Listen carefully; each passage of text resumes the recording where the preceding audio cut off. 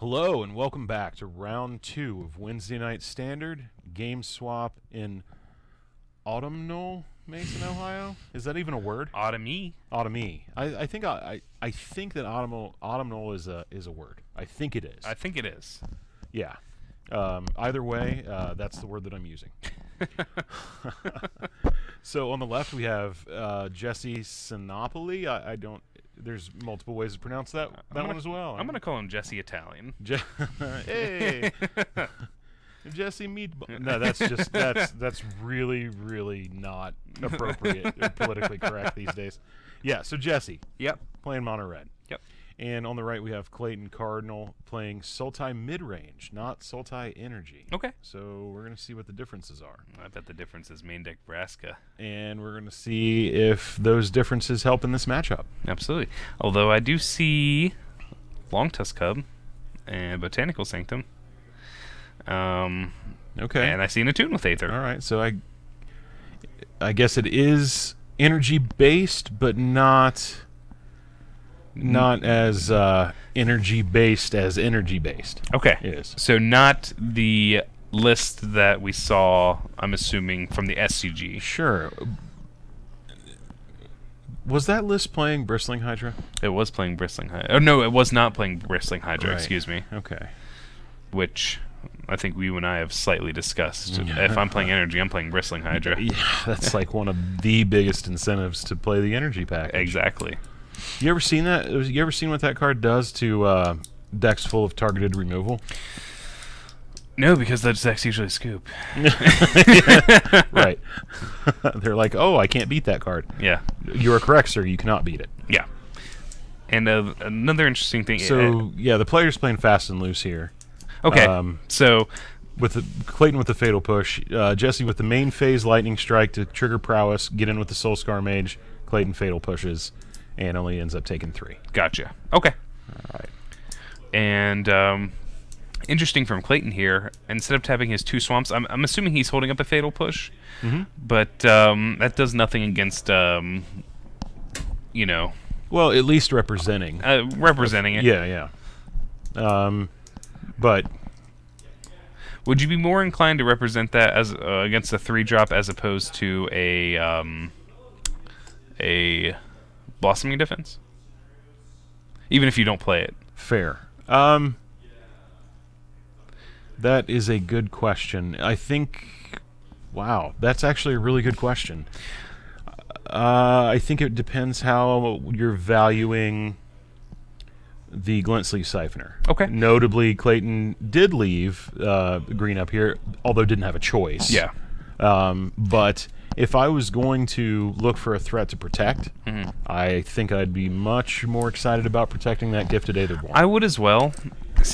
I view Glint Sleeve Siphoner a lot less positively in the mono red matchup because of the life loss.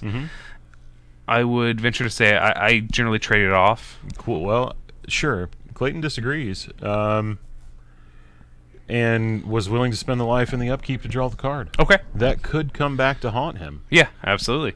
Both of his creatures dying here. And the reason Jesse is spending all of this, all of this mana to kill his creatures and all these cards, he has Hazoret in his hand. I think we're definitely going to see that 1 point of life make a bit of a difference here. Yeah. I think that might happen. And I believe Clayton has Liliana, Death Majesty in his hand, and he's going to cast her. He's going to get back that Gifted Aetherborn. See, I don't like that as much because he has on-crop Crasher. Right. So, What?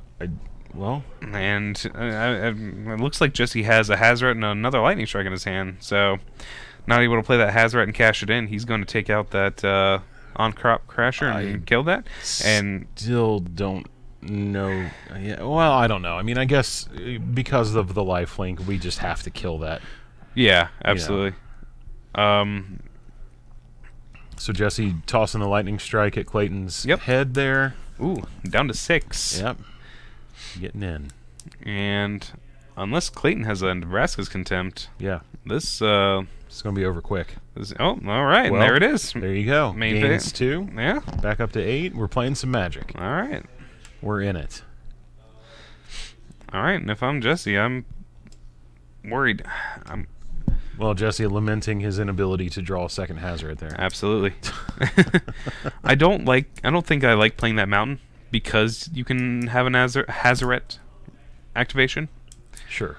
I think I would rather hold that onto that and, lightning strike at the end of turn. Clayton's going to put Jesse down to 8 here. The heat is on. The heat is on. Oh, Scarab God? Wow. That's probably going to be about all she wrote. That's probably about all she wrote. Yeah. You're probably correct here. Yeah.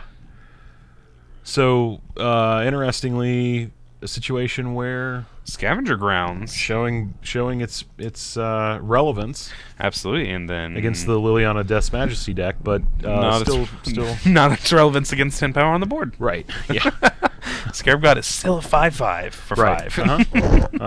Yeah. Just happens to be a 5/5 for 5 and have a bunch of ridiculous abilities. Yeah. An instant speed reanimate. Instant speed reanimate. Instant speed. Right. Making the creatures right. 4/4s. Right. So how many other instant speed reanimation spells or abilities has there been in the history of Magic the Gathering? Ooh. Necromancy? Is it instant? Okay, that's instant. You can play it as an instant. Okay. Sacrifice the creature at the end of turn, but yeah. Goryo's Vengeance. Goryo's Vengeance. All right. That one's kind of busted. Yeah, a card that can be ridiculous in the modern format. And then, what's that? The Return from the Nether Regions. Something along those lines. Yeah. There's the something dance that you can buy back and return something at instant Corpse speed. Dance. Corpse Dance. There we go. Mm-hmm. I'm sure that was played and constructed when it was in standard. Okay, so but importantly, these are all cards that belong squarely in eternal formats. Yeah, exactly. Squarely. Yeah. Right. So what they've done is they've printed a 5/5 for 5 that you have to exile for it to be permanently dead. Absolutely. And they've tacked on an ability that is of roughly equivalent power level to cards that belong in eternal formats. Just, for the bonus. Oh, and by the way, every upkeep you get to scry and dome your opponent for the number of zombies you control. Yes, you do. Yeah. Yeah, so why not? I mean, it's the Jace the Mind Sculptor of creatures. I am... Alright, so a little background about me. Mm-hmm. I do play Legacy. I do enjoy a good Legacy tournament. I do too. I think Legacy is a fantastic format. I think it is the Magic format where the best player is most likely to win. Absolutely. And I'm going to tell you what deck I generally play in that format. Can you take a guess? Reanimator. No. Dredge. You were close with Reanimator, though. Yeah. I play... You're going off the beaten path by saying I play the decks that play unfair games. I play the most fair game. What's the most fair game? Lands. No. I actually play Nick Fit. Why would you do that to yourself? I love Nick Fit. Why would you do that to yourself? Love it. Don't like it. Love it. I love that type of deck where you can just grind people. You literally grind people down. Yeah, well, as a longtime smoker, much to my chagrin, I can tell you Nick Fits are no fun. Not something that I would actively choose to engage in. All right. Well, and the reason I say that is because Scarab God, I've been playing Bug Nick Fit. I think that has a place in that type of deck. You are that's a bold statement. I know, right? I mean, when you're talking about like a 5-mana creature that can just get Swords to Plowshares. Absolutely. For 1. Absolutely. Yeah. And I'm playing such eternal staple formats as Thragtusk in this deck. You are a madman. An actual madman. And Grave Titan, too. Someone come save me. I'm sitting next to a crazy person. So, back to the action. Jesse on the play, no 1-drops. Nope. No 1-drops. And such a shock. Maybe he's going... so we're just going face. We are playing Modern Burn. And he is going on this mid-rangey plan with the Rampaging Ferocidons, Chandras, Hazarets, and the Glorybringers. And a Harsh Mentor. Against this type of deck. It's just going to get fatally pushed off the balcony. And you know what? I won't say that I dislike it. Because he's not... I don't foresee him doing much else in this matchup. I don't. Missing land drops. I see him doing that. Yeah, I see him doing that as well. All right. So Clayton with a clutch attune to Aether here, but forced to grab a swamp when it appears as though he has some blue cards in his hand. Yeah. So, I like playing the Rampaging Frostodon right here. Yeah. I actually really like this card right now. Yeah. It's not it hasn't picked up a lot of steam yet. The fact that it's symmetrical, though, however, came back to haunt the gentleman in the finals of Worlds. Javier Dominguez. Javier Dominguez, yeah, the fact that it's symmetrical. Yeah, absolutely. Taking relevant points of damage from his own creature. I think it was more so taking the relevant points of damage from his land, though, that kind of hurt him. Yeah, okay, fair. Yeah, and if I recall correctly, he mistapped in a couple spots there as well. Yeah, he did. And again, that goes back to, Right. You played two Grueling competition. Yes, Yeah. Absolutely. Right. And I can tell you, the very first SCG Invitational that I went to, it was during the Mono Black Devotion days. Yeah. And I was fortunate to make day 2. I played 8 rounds of Standard. Yep. 7 of those rounds were Black Devotion mirror matches, different variants. Yes. Right. I was on Black-Green because I enjoyed Abrupt Decay's ability to answer your opponent's Underworld connections. Yep. I thought that was very important. I thought... and Golgari Charm, too. Right. Yeah. Yeah, that as well. But I thought the ability to do that was more important than having access to Blood Baron of Viscopa. Also, the green splash still played Grey Merchant of Asphodel, which I liked that card quite a bit. Yeah, the versions with Blood Baron did not. The invitational I went to, the first one I went to was it was Jund. Right. Jund in the format, and that was when they split it up into 2. You played Legacy, and you played the 2 formats. Yeah. So that's what was happening. It was 4 rounds of Standard day 1 and 4 rounds of Legacy. Yeah. And then the same on day 2. What'd you play in Legacy? I was playing Legacy Jund at that point. It was all I could afford, to be honest.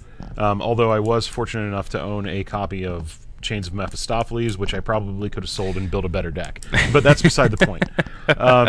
No, I was also at a point where I was trying to build Jund in Modern, and so a lot of my financial resources were stretched. Yeah.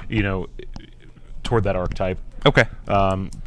Given the opportunity to play that tournament again, I absolutely would have played Esper Stoneblade or Esper Deathblade. Yeah. Running away, no questions asked. That's what I would have played for that. But the point that I was trying to make is that was 2 days of competition against players who are not the best in the world. Certainly good players. Yeah. Certainly good players. Absolutely. Multi-time Pro Tour competitors, SCG champions, SCG top 8 competitors, et cetera, et cetera. Not the 24 best players in the world. No, absolutely not. And I can tell you, after that 8th round of Standard and playing the 7th, Black Devotion variant mirror, I was done. Yeah. Now, my record was such that I wasn't competing for top 8, but I was still competing for money. I didn't care. I was cooked. I was so gassed. Yeah. And that's that. It's still stiff competition. You're still playing a very hard game in Magic the Gathering. Right. And you're playing, for 10 plus hours a day. Right. No, there's a glory bringer. Yeah. And is it going to bring the glory? It might. Yeah. Big fan of that card. I am too. Yeah. And we were actually discussing this earlier, glory bringer versus hostage taker. Yeah. Now we're seeing it. I do like not exerting there too. I agree. The hostage taker is already out there on the battlefield. Yeah. There's no need to remove it. Right. We're ahead in the race. Yeah, exactly. So what are we doing? We're going to bounce it and make him discard it with Consign into Oblivion. So 7 mana recoil? Hey man, we don't get to play recoil. I did get to play recoil. I know you did. I got to play recoil, Undermine, Factor Fiction, and Nether Spirit in the same deck. It was glorious. Correct me if I'm wrong. That was the first format that Wizards had produced for drafting to be like actually a mainstay. Like it was an actual format where you could draft. Like Apocalypse, was that like where they were like, yeah, we're gonna actually make this with drafting in mind. Invasion. That's what it was. Invasion block. Yeah. Well, so and we'll get to that. Jesse taking game 2 there on the back of just having better threats. Yep. Yeah. Clayton, multiple answers. Didn't matter. Jesse, multiple threats and burn. Yep. Okay, so I honestly don't remember. I feel like that it happened earlier than that. Okay. I do know that Tempest Stronghold Exodus came before Invasion Block, and I do recall actively drafting Tempest Block. Yeah. I do recall 5-color green being the favorite archetype in that draft format. I recall that being an established thing. I recall there being commentary throughout articles and whatnot on that dynamic, so I'm inclined to believe that it happened a little bit earlier than that. That it happened before or that. maybe it was just that Invasion Block was widely known as a very, like a favorite draft block for some players. The mana was really good. Yeah. Kicker cards were awesome. Yeah. There was a lot of play. Yeah. You know, that sort of thing. Multicolored cards like with recoil and stuff like that. Yeah. Indeed. And so that could have been when draft, really kind of started to take off as a format, amongst the Magic community at large. I can tell you that at that time I was almost exclusively interested in Constructed. Okay. That was at a point in time when the Pro Tour was single format. Oh. So you knew you were going to a limited Pro Tour. Okay. Or a limited or a constructed Pro Tour. Okay. You were, if that was what you were trying to accomplish in the game, you were not forced to focus on both aspects of your game. Okay. And so at that point in time, I was interested in competing in constructed events and trying to qualify for constructed Pro Tours. Okay. So that's what I chose to specialize in. All right. And Clayton gonna attune with Aether on turn 1, grab a swamp, and Jesse on the back end does not have a mountain. He plays a Ramanop Ruins as his main red source, and I believe I've seen this before, right? From one Javier Dominguez. Yeah, this can definitely prove to be an issue as the game goes on. Absolutely. Slifer the Canadian asking, are there any dinosaur decks at this event? I am looking over the list, and I'm sorry to disappoint, but it doesn't appear so. There is one list labeled Jund, which may include some cards like Ripjaw Raptor and Regisaur Alpha, but as it stands, there are no dedicated dinosaur lists here tonight. And I think that speaks to where dinosaurs actually sit in Standard as a format right now. Yeah. Dinosaur is able to produce some very, very impressive threats, also not able to beat its own deck. And what I mean by that is the removal options available to a deck like Dinosaurs are not good enough to keep it positioned well against the other top decks in the format, despite the fact that it can produce some very powerful threats. I can tell you that I tested when this came out on Magic Online. I tested a red-green Dinosaurs deck. Sure, and it looks like it should just be hot fire. And it did have really good draws, and even its semi-okay draws were fine. That wasn't the issue with the deck. The issue with the deck is you need to be able to interact in the standard format with decks such as Approach to the Second Sun. That deck absolutely just crushed me. Oh, yeah. Blue-black Control, you would have draws where you would crush it. Even then, Right. some of your mid-range draws, not good against that type of deck. Right, exactly. And that's the thing about the decks that have thus far established themselves in the format. Most of Red's removal can go to the face, or it does something else, like Braid. Yeah. Right? Black gets Fatal Push, probably the best removal spell in the format, and Vraska's Contempt as a backup.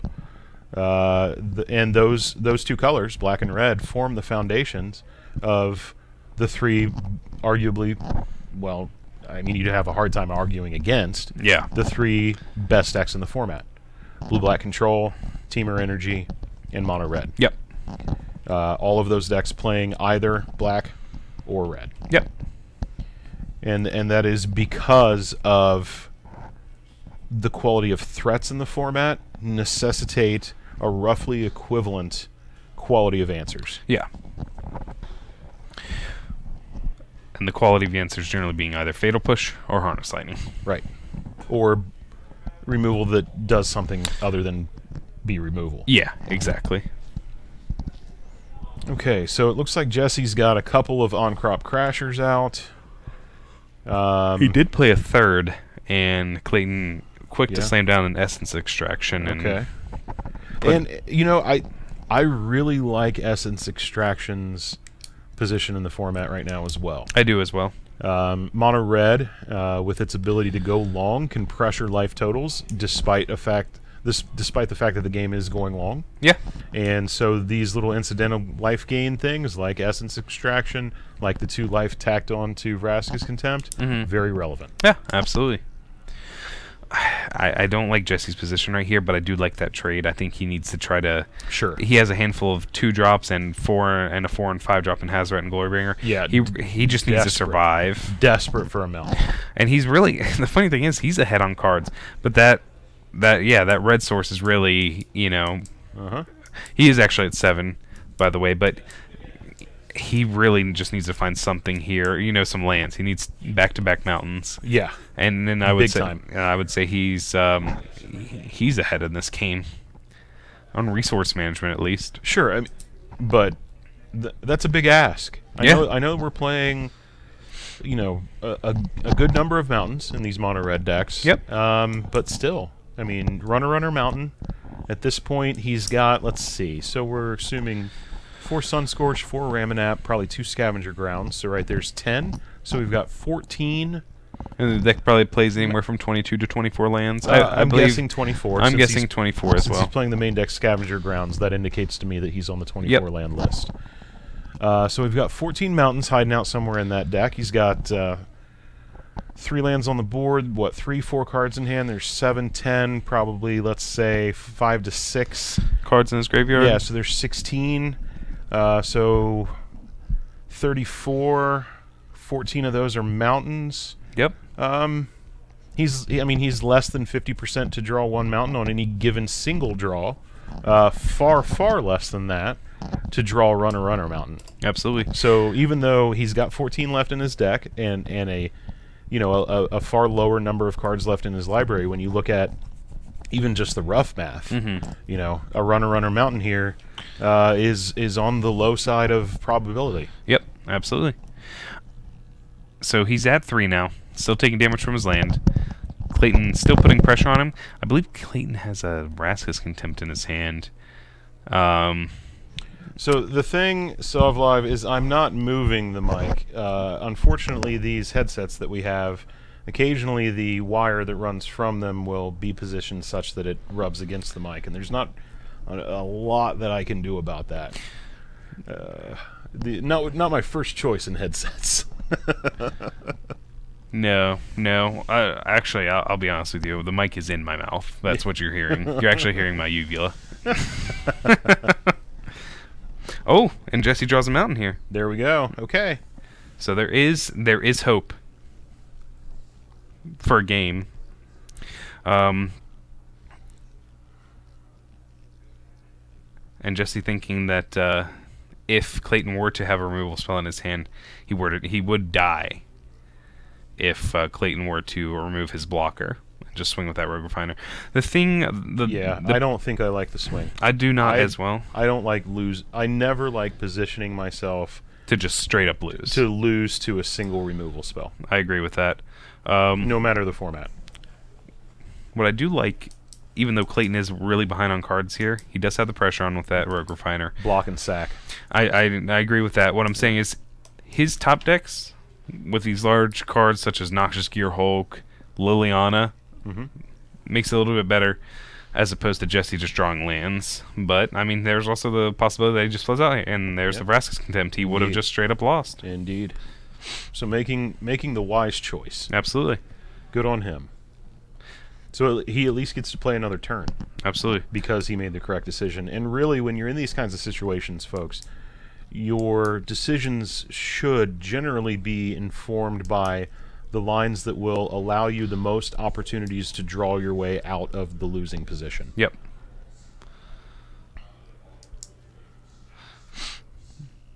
Drawing 4 new cards here. Yep. And looks as if there's at least one lightning strike in there and a mountain. And a mountain, so we've got a game. So we do have a game. Alright. And a rampaging Ferocidon. So... That rampaging Ferocidon, when I'm at 2 life, is probably the last thing I'm looking to put into play. No. And I think he's just got to play this Earthshaker Kenra and pass, and then, you know, lightning strike one of these rogue refiners. Okay, well, he chooses to play the Ferocidon. So I guess we're going to trade. We're going to trade. Yeah, absolutely. Definitely trading. Lightning striking, trading. Yeah, okay. You got to declare that block before you play that removal spell, buddy. Otherwise, there could be a world of hurt in there. How so? So, Clayton could have drawn a removal spell and just been okay trading. But if Jesse goes for the removal spell prior to him blocking, then that signals to Clayton that he has something else, and Clayton could just remove the blocker and then kill him. Jesse would just do mountains. That would have taken 2 cards. That would have taken... Clayton was held back. No. I was saying at that time, so Clayton had 1 creature. What I'm saying was, if Jesse goes for the removal spell prior to blocks, then then Jesse could have... Yeah. Okay. Yeah, I'm a little bit slow. No, you're fine. It's okay. We'll speed you up. Well, I mean... I'm a little bit slow, and somehow I still have conned people into allowing me to come and talk about this game. Clayton with an Aether Sphere Harvester and a Rogue Refiner to crew it, and that's going to be all she wrote. Yep, absolutely. Okay, so that'll do it for round 2, the second of 3 commentated rounds here tonight at Wednesday Night Standard. There will be a 4th round, however, our velvety voices will not be overlaid on it. Oh, unfortunately not. We have jobs. All right, so that'll do it for round 2. We will be back much sooner than that 23 minutes at the top of the screen would indicate. If you are digging what you're watching, maybe even digging what you're listening to, well, except for our buddy Sovlive, because we can't manage our microphones. Yep. Feel free to jam on that subscribe button. Toss us a follow. That's free. But any of the proceeds that go into the stream, or from donations or whatnot, go right back into the stream. This is a not-for-profit venture at this point. Absolutely.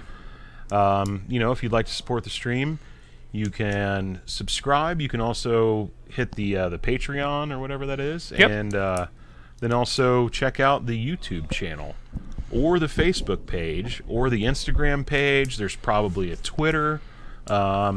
Wouldn't surprise me if Top Deck Productions was on Tinder at this point. It actually is. All right, so we will be back here shortly. Thanks for hanging out with us, folks. Hope you're enjoying it. See you soon. Thank